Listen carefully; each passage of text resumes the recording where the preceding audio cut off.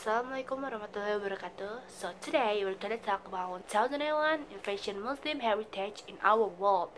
It's about two-course dining, which eventually became our habit until right now.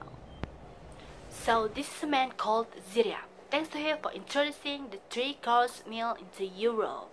He said that meals should be started with soup or appetizer, followed by main course dish, and the last one is fruit or dessert. It sounds so familiar, right?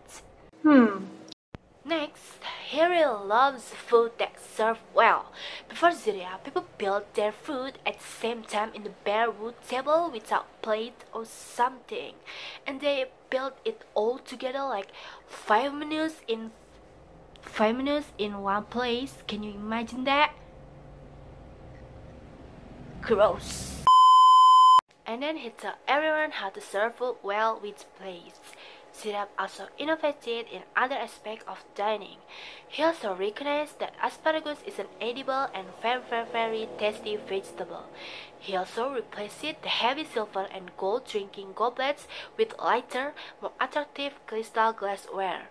Dressing up the plain wooden dinner table, Ziryab taught local craftsmen how to produce tools and fit leather table coverings.